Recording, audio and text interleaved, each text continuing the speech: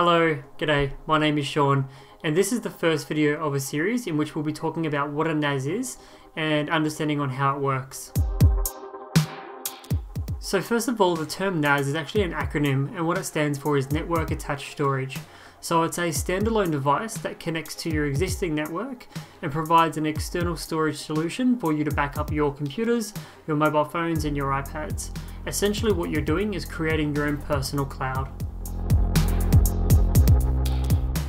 So a lot of what I talk about in this video and in some future videos about setting up and using a NAS is going to be about the NAS that I personally use. So the NAS that I use is this guy up here, which is a NAS from a company called Synology. It's a DS416j and it can hold up to 4 hard drives.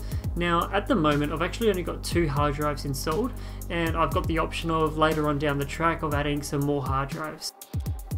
Now each hard drive that's in my NAS is 4 terabytes each, and it's in a RAID 1 configuration. So what RAID 1 simply is when you've got all of the data on one hard drive and that data is being duplicated and copied across onto a second drive. So if a hard drive was to fail, for example, you haven't actually lost all of your data, as one hard drive would hopefully still be functioning and you could still continue accessing data from that hard drive.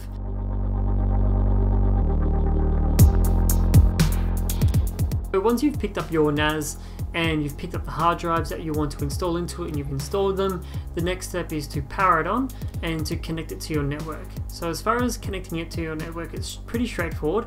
All you need to do is plug in an Ethernet cable from the back of the NAS straight into your modem or your modem router. There should also be some documentation that comes with your NAS about how to access your NAS using something like a web browser, and then that will take you through a configuration wizard. Some of the things that we decided to use our NAS for was obviously for backing up. So I'm just going to quickly list the devices we use to back up to our NAS.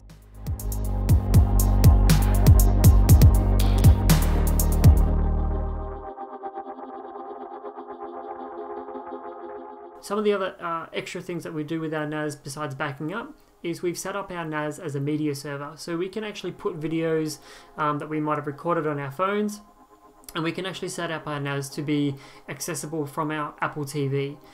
So we can actually stream video or stream movies from our NAS to our Apple TV wirelessly over the network.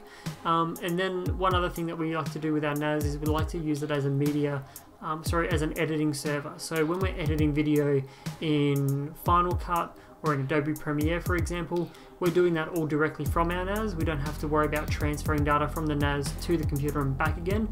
We're editing directly 4K footage from the NAS, and it transfers at about 100 to 110 megabytes per second. So the performance is going to be on par with what we would get from the PC or from the iMac anyway.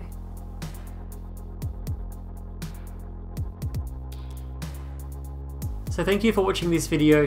Please be sure to check out the other videos in the series and subscribe to see more videos like this. If you have any comments or questions, please leave them down below and I'll hopefully see you in the next one. Cheers.